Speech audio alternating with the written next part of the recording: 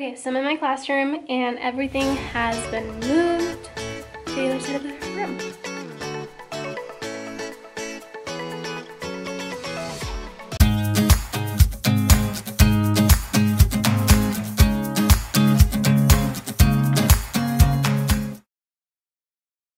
Good morning, you guys. 7:57 in the morning. I just finished getting ready for the gym, and by getting ready it just means getting dressed and braiding my hair. I plan on going to my classroom today. I don't know if I'll get a lot of things done. I don't have like a list of things I want to get accomplished there, but I do want to get my math curriculum book as well as my just my math curriculum, and that's pretty much it, because I do want to start planning at least the first month of school. I think it'll be really helpful. I've been trying to prep for next school year here and there, so let me show you. So say hi to my new little friends. I bought these from Kohl's. They are just little stuffed animals that go along with these books. I already have this one, but it's in my classroom. I've been trying to get my writing center organized. I started doing this last year. I didn't save the pictures just because I didn't know how to organize them.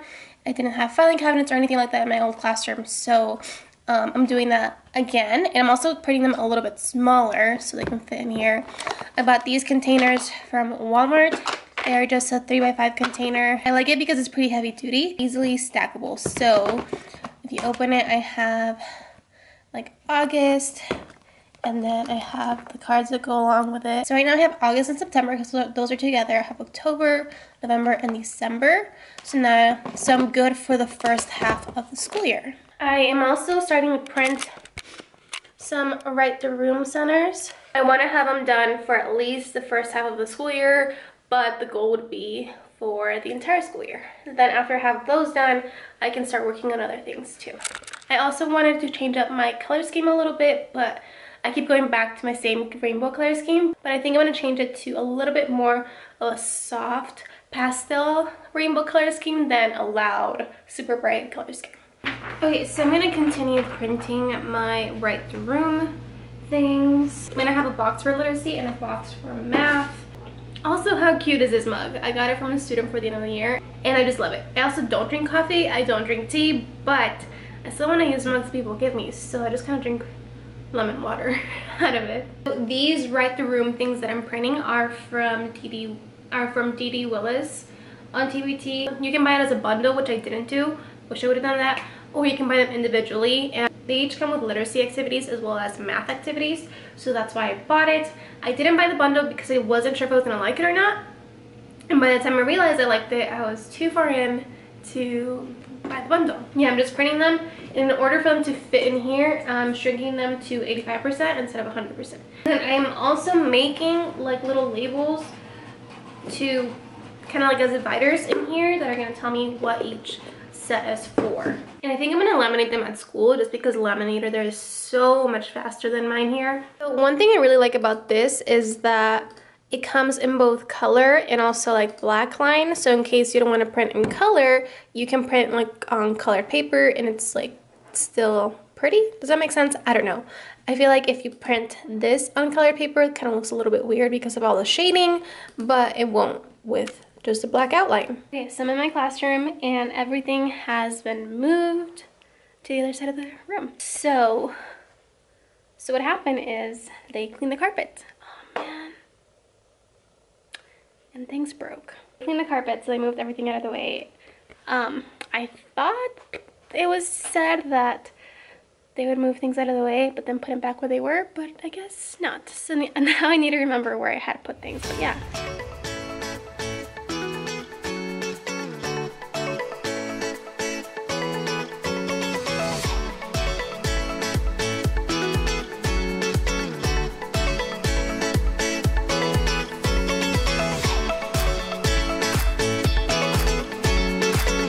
Okay, so I think this is how I had it before. I had 6 tables, and then this one's just off to the side because I don't know if I'll need it. Again, the classes cap at 25, so worst case scenario, like I'm capped out, I can always pull this table and make it work. Like maybe have 3 students here, obviously, but I don't want the staple here. I actually want it on the other side. Right now it's just there because the computer's there. I don't want to touch it, but yeah, that's an overview. I'm gonna go ahead and laminate some things that I was working on at home because, like I said, the laminator is a lot faster. Then I'm gonna empty out my rainbow drawers and figure out what I'm gonna store in them.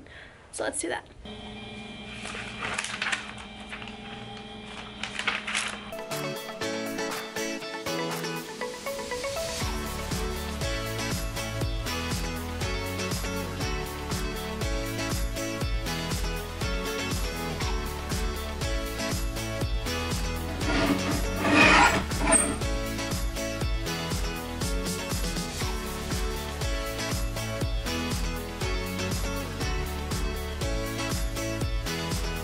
Okay, so I have all of August and September write the room centers done. So I have my literacy up here and my math down here. And this is just how I'm organizing them for now. So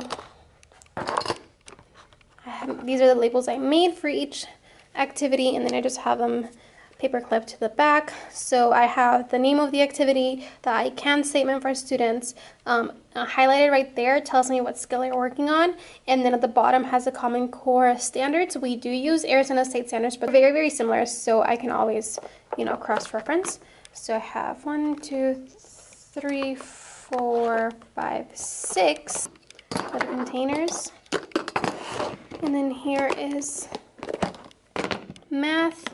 I have the months labeled too, but I'm gonna go ahead and attach them to like a bright colored index card so I can separate them better. But yeah, so I have all like my labels. It's gonna be so much easier to keep track of, and I'm really, really excited about this. Okay, so now it's time to empty out those bins and hopefully get some things organized. I want to do that before I leave. That way I can know if I need to purchase another rainbow cart drawer for more supplies and stuff like that. So let's do that.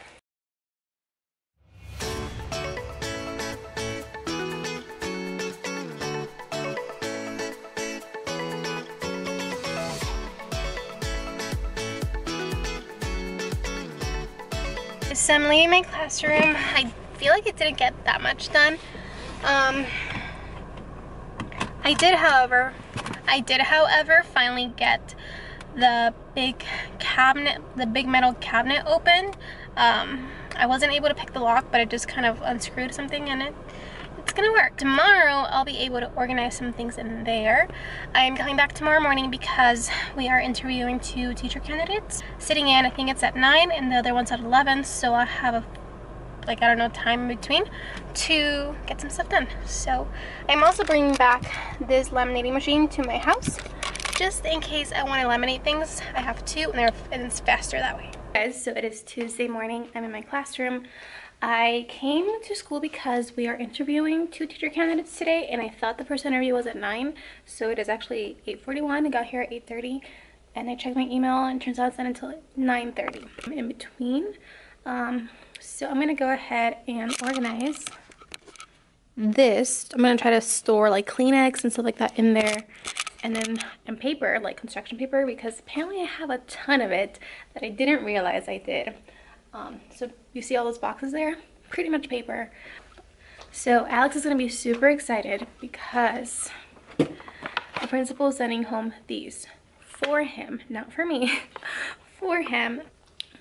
She is an amazing baker, and I've always told Alex, like, she makes these amazing banana, like, chocolate chip muffins that I love, and Alex would always tell me to bring some home for him, but I always felt bad because I felt like there was only enough, like, for staff. Like, I didn't want to take one home that was meant for someone else. Sending home, like, 3 muffins for just him, so he's gonna be so excited, and I'm excited for him to try it too.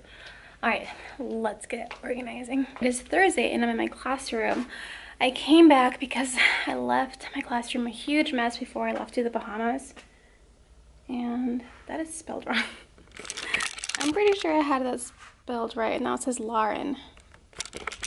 Anyway, I left it a mess, and I want to organize it. I want to organize that cabinet. I want to figure out a way to efficiently organize my paper because I have lots and lots of paper. So that is what I'm gonna try to do today. I also need to make sure I unpack everything because I have no idea where I left my teacher's guide for math. So I need to find that. So let's do that.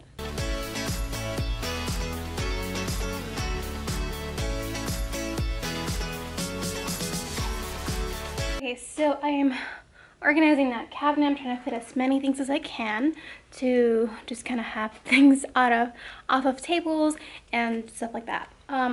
I found 2 electric pencil sharpeners in this classroom.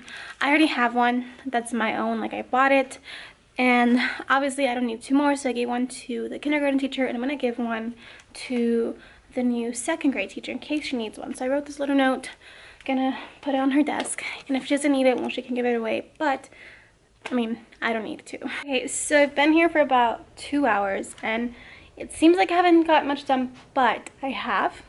Well, it turned really dark. So in this cabinet, I've stored paper, paint, whiteboards. Whiteboards are not gonna be in here the whole time. Obviously, once kids are here and learning, they'll have their own whiteboard, clipboards. Headphones, I don't know if I'm gonna keep them there. I know there's like a shoe rack kind of thing that maybe I can store headphones on instead of here, so I can clear more space for this little cabinet thing. I mean, I've stored all of that. I've cleaned up.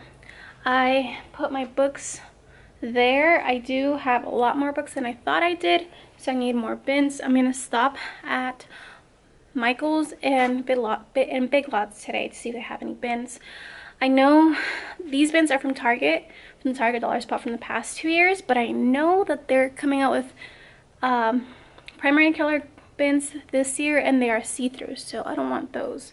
So we'll see what I can find. They don't have to be the same color because they'll be on this thing right here, so we'll see. Right now, I just want to get on the computer and print some things so I can start prepping for next year.